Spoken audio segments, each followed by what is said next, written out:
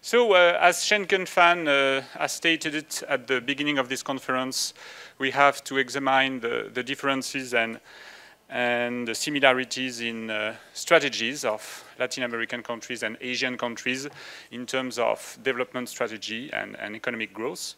So, this paper is aimed at looking how similar or different are trade policy, and also to examine what could be the consequences of further integration of both regions, with taking into account the recent evolutions in regional trade agreements.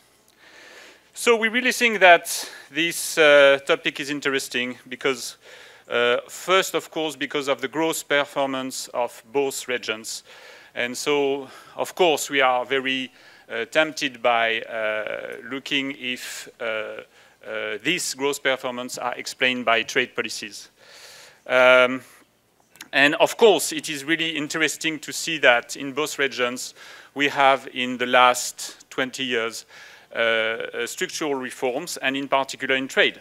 We had, for example, we know very well that in both regions we have very protectionist countries 20 years ago. For example, in Latin America, countries like Chile or Argentina, with a structural reform and a huge liberalization. Third, these regions are very different. And this is really interesting because we will look at what could be the consequences of integration, trade integrations between very different regions. And we will see in particular that one is specialized in primary products and agricultural products, and the other one is specialized in industrial products. So we are used to look at the consequences of regional trade agreement, but there is this specificity which is really important, and we think that it's a good point of departure. Of course, regional trade agreements are multiplying all over the world, but we have a recent evolutions in regional trade agreement, which is really interesting because from the point of view of this study, because we have since 2004 regional trade agreement between developing countries belonging to different continents. And this is new.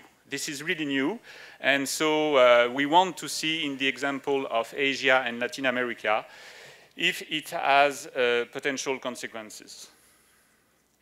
And another specificity of this regional trade agreement, and this is also really interesting, and this is something on which we are focusing during our study, is the fact that these agreements cover trade, but also investment. And more generally, they try to cover Singapore issues, that is to say investments, competition policy, and procurement. So it's a specificity that we want to include in our study. And finally, there is a problematic which is really interesting when we look at the consequences of regional trade agreements. This is the problematic of building block versus stumbling block. So it means that we want to see if we think that in the long term there will be liberalizations of trade all over the world, we can see if this agreement will favor this long-term movement, or on the contrary, if it is a stumbling block, maybe it will create a resistance to further liberalizations after this agreement. And you can take I can take an example which is very simple of a regional trade agreement which is a stumbling block. It is a preference given by European Union to Tunisia. Europe has given Tunisia full access in industry, and it has created and other specializations of Tunisia, obviously in clothing and apparel industry. And if we think that in the long term there will be liberalization in favor of Asian countries, we can think that Tunisia will be really over-specialized and will meet problems of contracting this activity, which is really important in this problem. So the logic of building block versus stumbling block is to see if in this case, Latin America and Asia, is it a building block? That is to say, does it go in the right directions in terms of specializations of this country, or on the other side, if it is a stumbling block, that is to say, it will create a point of resistance.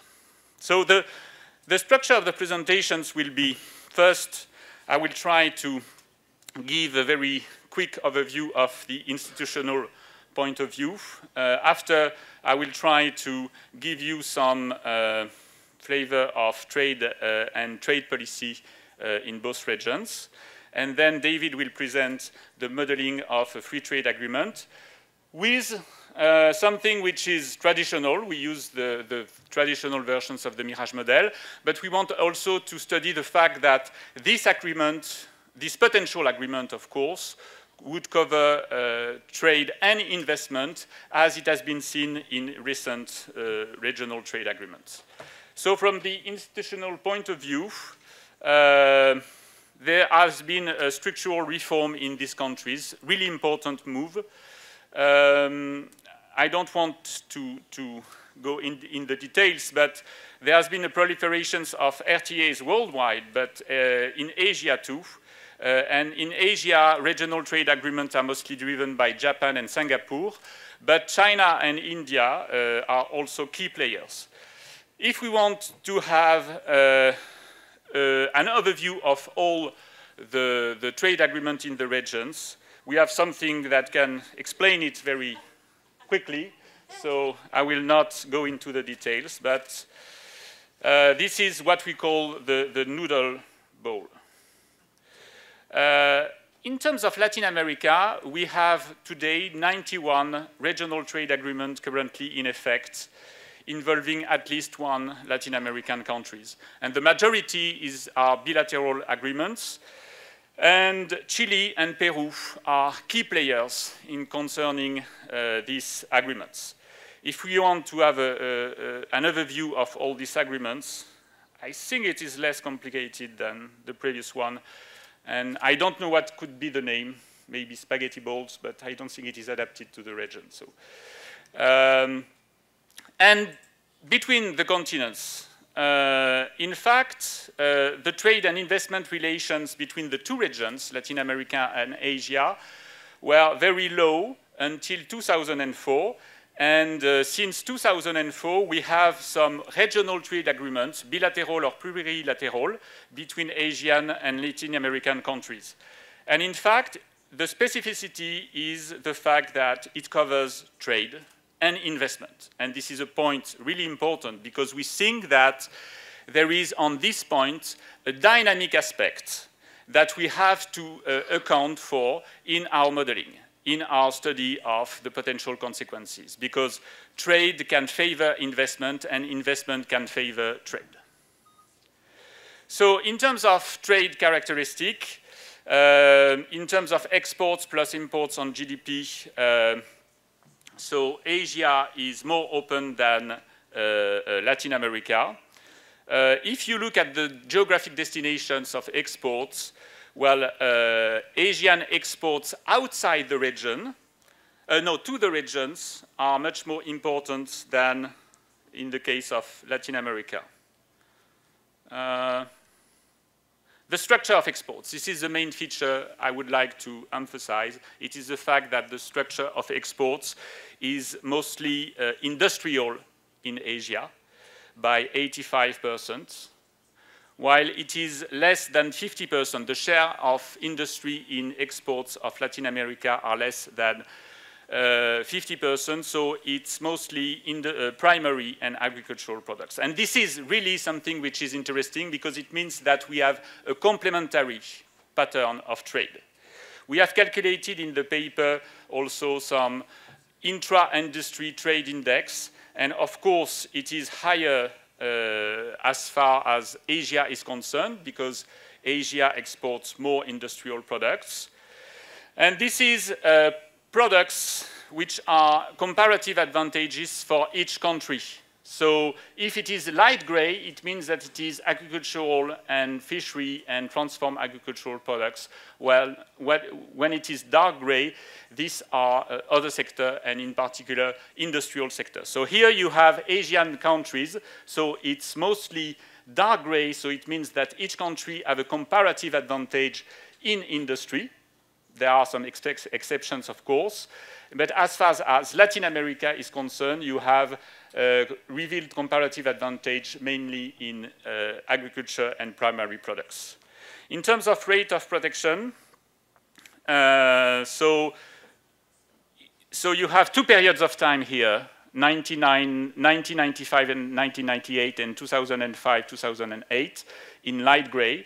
So you see that the level of protection today is slightly higher on average on the left part of the graph, so it is Asian countries, as compared to Latin American countries. But the main difference also comes from the fact that the dispersion is higher.